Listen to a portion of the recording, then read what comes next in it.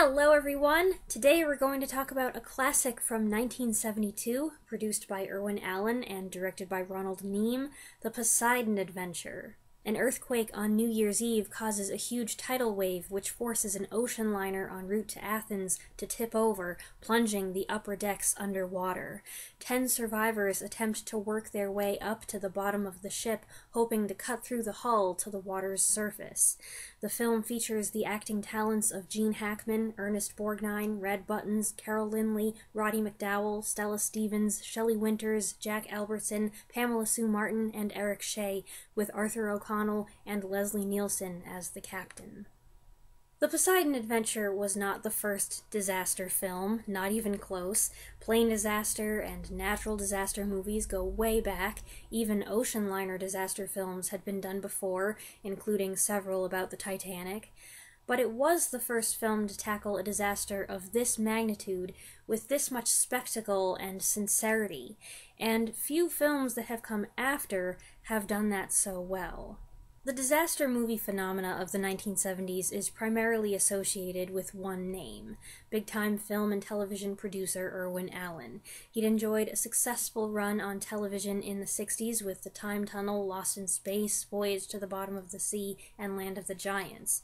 Then he switched gears and became determined to turn the Poseidon Adventure novel into a movie, in spite of dozens of risks and the possibility that at any moment 20th Century Fox might scrap the entire project. The result of Allen's persistence, to everyone's surprise, was a huge success that, coupled with 1970's Airport, gave birth to a new, very popular genre: the star-studded, special effects-driven, catastrophe-focused spectacle. This trend dominated the decade. Allen himself was responsible for The Poseidon Adventure, The Towering Inferno, Flood, Fire, The Swarm, and When Time Ran Out. These earned him the nickname the Master of Disaster. Plus, there were similar films that came out at that time that actually had nothing to do with him, but became associated with him nonetheless. Not all of Allen's productions were winners. In fact, it seemed the more money that went into making them, the less successful they were.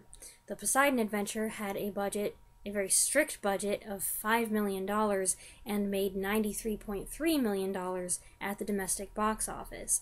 The Towering Inferno, Allen's biggest commercial success, had a $14 million budget and made $116 million at the domestic box office. However, later in the decade, 1978's The Swarm had a budget of $21 million but made only $10 million at the box office, and 1980's When Time Ran Out, a volcano film that you never hear anybody talk about, had a $20 million budget and grossed only $3.8 million. Yikes. By the late 70s, the trend had been overcooked, and what had been well received at the beginning of the decade was now getting a lukewarm response at best and facing a lot of derision. And when Airplane came along in 1980 to lampoon the airport movies, that pretty much put the nail in the coffin. Until the 90s Renaissance.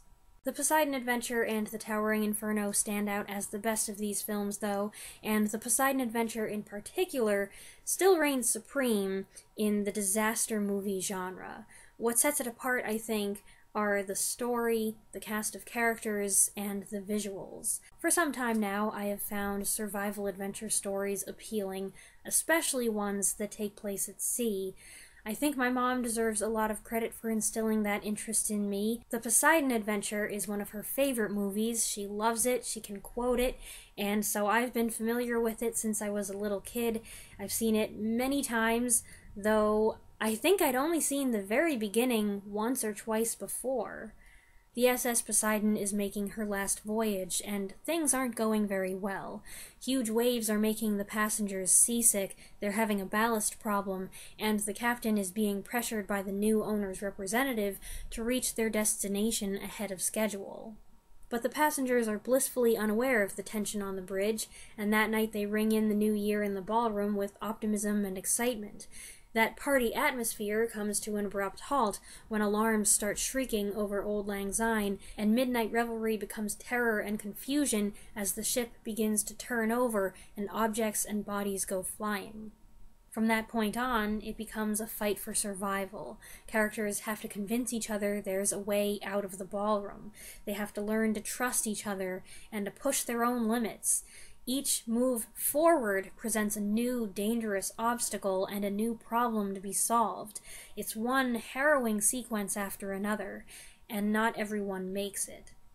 Sterling Silifan's screenplay was based on the 1969 novel of the same name, written by Paul Gallico. I've never read the book, but I think it might be interesting to check it out sometime. It sounds like it might go even more in-depth with character study and psychological drama than the film, with its inevitable time constraints, was able to do. The movie does a fine job with the 2 hours it's given, though, and that's thanks largely to the writing and the acting.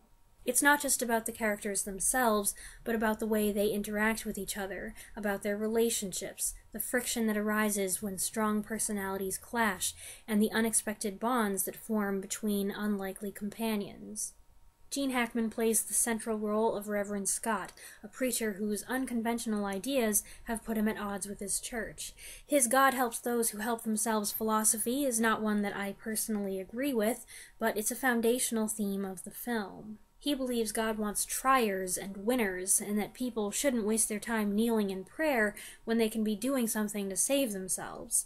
That's a pretty shocking statement coming from a preacher, but thematically it fits, as he becomes the de facto leader, encouraging people not just to sit and wait for a rescue that may never reach them, but to take action and get to the one spot where help, if it does ever arrive, is most likely to come from. Scott's motivational tactics can at times be brusque and unrelenting, but he's not an unfeeling man, and I appreciate the poignant exchange when he's leaving the chaplain behind in the ballroom. The chaplain doesn't disagree with Scott's passionate argument about going up to the bottom of the boat, but the chaplain feels it's his duty to stay behind. He can't abandon the injured and the frightened in their hour of need, even if it means staying with them will lead to his own death.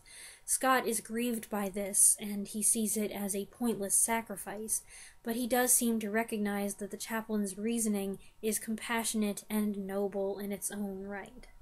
Ernest Borgnine plays Mike Rogo, a rough New York detective lieutenant who's finally gotten a chance to go on this fancy vacation with his wife Linda, played by Stella Stevens. They're an odd couple. She's a former prostitute with a fiery temper who Rogo kept arresting, and he's a man of authority who doesn't like taking orders from someone who's not officially in charge, so he repeatedly butts heads with Scott, who assumes the role of leader without asking anyone's permission. Both Mr. and Mrs. Rogo are colorful people who yell a lot, often to humorous effect. During one argument, Rogo goes on and on about their very private business at max volume. Their often caustic lines provide a lot of the comic relief, and their delivery is always on point. But in spite of their bickering, there is affection and love there. Rogo in particular shows an unexpected well of emotion at pivotal moments. Put that down to Borgnine being an incredibly expressive actor who conveys a lot with his face in a single shot. Red Buttons plays James Martin, a lonely haberdasher who's been too occupied with his work to enjoy life and meet someone. At first he seems like an awkward OCD type with his funny morning speed walk and his baggie full of vitamins at dinner. But there's a moment in the aftermath of the accident where he somberly places his jacket over a dead girl's body, and that gesture tells you pretty much all you need to know about the quality of his character. He's a late bloomer, but he's quietly heroic, stepping up to help survivors and raise the Christmas tree and urge people to join Scott's group. Carol Lindley plays Nani, a singer who's traveling with her brother and their band to a jazz festival, sailing for free in exchange for music. She struggles to accept her brother's death, and without him, she doesn't see much point in going on. Martin spots her in the ballroom and gently convinces her to come with him, promising to look out for her, which he faithfully does. Nani is the most timid character by far. At one point, she has to climb up a ladder that hangs over rising water. As she's holding on, another character plummets to his death, causing Nani to panic. Right away, Martin rushes to her aid. Carol Lindley, I found out, was actually afraid of heights in real life. She wasn't even comfortable on stepladders, and neither am I, so possibly some of her terror in this scene was real. You know, I think of all the personalities here, I relate the most to Nani. She doesn't want to leave her loved one behind, she's scared of pretty much everything, she doesn't know how to swim, and she becomes attached to the person who reaches out to her. That would probably be me in this scenario. But I don't think I'd ever find myself in a situation like this, because given that I'm very uneasy out on the ocean with no land in sight, and given some of the nightmarish situations that have occurred on cruise ships in the last 10 to 15 years, I would never go on a cruise. Absolutely not. No, no, no. I don't mind watching movies where people go on cruises, and sure, there's something romantic about the idea, but you'll never catch me on one. Not willingly. Shelley Winters and Jack Albertson play Belle and Manny Rosen, an older Jewish couple on their way to Israel to meet their 2-year-old grandson for the first time. Belle is a sentimental people watcher with a warm heart who wants to help everyone. Case in point, she feels pity for Martin and takes him under her wing. Winters gained weight for the role, and while she was already a competent swimmer, she underwent a couple months of additional training so she could do that sequence in which her character, a former swimming champion, has to dive underwater. For her performance, Shelley Winters earned an Academy Award nomination. As a couple, they are a major contrast with the Rogos, more traditional and more expressive to each other. Belle has a maternal attitude toward everyone in the group, while her other half, Manny, has his own little arc, coming to realize the true depths of his love for his wife over the course of their journey. Albertson skillfully makes the most of his screen time, conveying a good deal of feeling with minimal dialogue. Pamela Sue Martin and Eric Shea play Susan and Robin Shelby, 2 kids making the sea voyage alone, expecting to reunite with their parents at the end of it. Susan's got a crush on Reverend Scott, something he can't help noticing, I'm sure, given the way she watches him. It's evident and perfectly understandable from their first scene together that Robin drives Susan crazy, but she learns that she has to look out for him, and that she'd rather be with him than without. Robin at first is a very annoying kid. He'd be at least 50% more likable if he started using his indoor voice, but his character turns out to be indispensable. He spent so much time talking to the crew and exploring the ship that he knows more about it than anyone else. Over and over again, his head full of knowledge saves them. I also give him credit for how much he grows up. At one point, he says something to Mrs. Rosen, realizing afterward how insulting it might have sounded. So at the first opportunity, he apologizes. There are adults who aren't capable of that kind of decency. English director Ronald Neame would seem an odd pick for this movie, as he was associated more with dramas than actioners, but he turned out to be instrumental in helping distinguish the Poseidon Adventure as a character-driven film. Emphasizing the human element added relatability, gravity, and emotion. And at the end of the day, those things matter more than all the special effects that money can buy. Ultimately, this is a story about individuals working together as a team, about the strong helping the weak to find their inner strength, and about powerful acts of sacrifice. Every character has something to contribute, even if that contribution is emotional support or motivation. Scott not only takes charge, but encourages people when they feel like they can't do the next thing that's required of them. He depends on Rogo's brute strength, Martin's practical thinking, and injured waiter Acres' familiarity with the staff area of the ship. It's Acres' position, marooned by the linen closet, that gives Martin the idea of going up, and Robin knows about the thickness of the hull, information that gives everyone hope that what they're trying to accomplish is actually possible. Manny encourages Belle to keep going, even when she doesn't think she can manage it, and Belle comes to Scott's and everyone's rescue with her swimming skills. Linda snaps Rogo out of it whenever he's being difficult and hindering their progress. Susan goes after Scott when he's taking too long to return, finding him in a rare moment of discouragement and helping him figure out a way around an obstacle. And Nani and Martin depend on each other. She needs him to get her through physically, but he also becomes her emotional support. And he needs her just as much, I think, as a reason to keep pressing on despite setbacks. By the way, you know who I consider the most unlikable character? The Purser, a pompous man who earlier in the evening was bragging that he was the most important man on the ship, more important even than the captain.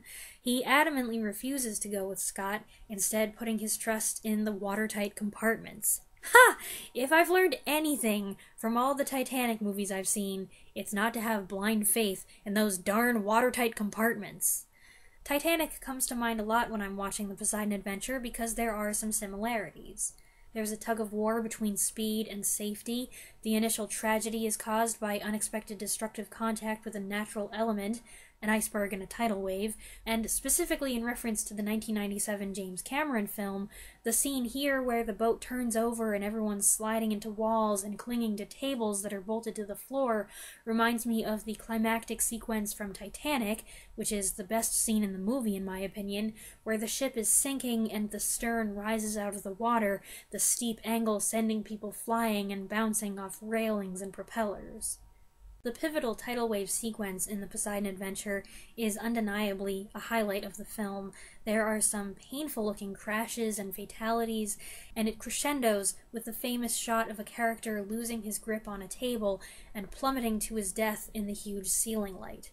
That was no stuntman, by the way. That was the actor himself, against his better judgment, doing the fall.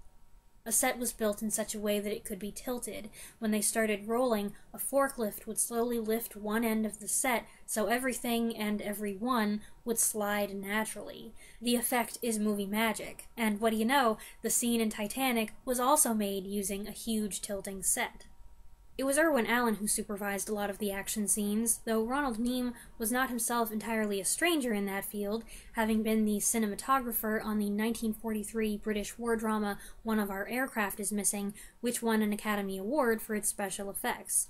Neame would later direct another disaster film, 1979's Meteor. In the Poseidon Adventure, the retired British ocean liner the Queen Mary was used for exterior shots of the ship and provided inspiration for some interior design, while models were used for the underwater shots, since they definitely weren't going to capsize the Queen Mary. But the other explosions and the fire and the water were all the real thing, to the physical discomfort of the cast. Many cast members were eager to do as many of their own stunts as possible, and I for one am always impressed to see it's the actors themselves swimming in the underwater sequence and not body doubles. By the way, because this event occurs in the middle of a party, everyone's stuck wearing their best clothes. Tuxes, evening gowns, heels. These are the worst possible outfits to be wearing in the event of an emergency, especially an emergency where you're going to have to climb ladders and clamber all over stuff. I love that the movie gives a nod to the reality of impractical shoes, flimsy materials, and excessive skin exposure. Some people fare better than others, of course. Susan's alright. She happened to wear a detachable skirt with matching hot pants underneath. But Linda, well, she has to go climbing all over the bowels of the ship in strappy heels and her husband's dress shirt. The sets that the characters have to navigate are amazing, with the creative and almost surreal imagery of everything turned upside down. The kitchen, the barber shop, the restroom, the jungle gym of an inverted engine room. Every space, modeled after carefully drawn storyboards, shows great attention to detail. And then there's the music. John Williams wrote this score, and as much as I don't want to be that person, I've got to say, I like his main theme from the Poseidon Adventure better than some of his much more popular and famous works.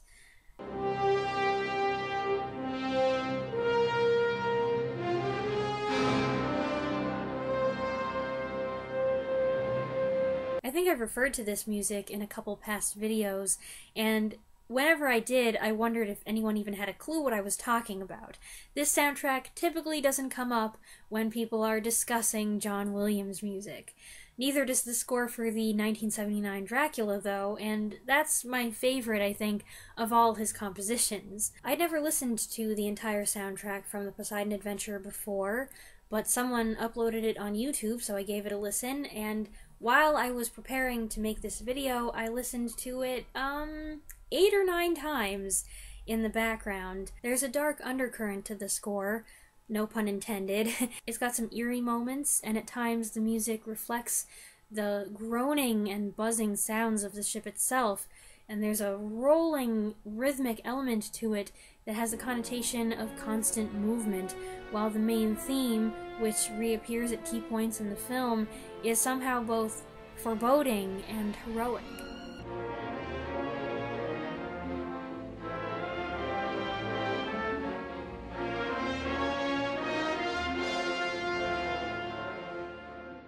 In addition to the score, there's the song from the Poseidon Adventure, music and lyrics by Al Kasha and Joel Hirschhorn.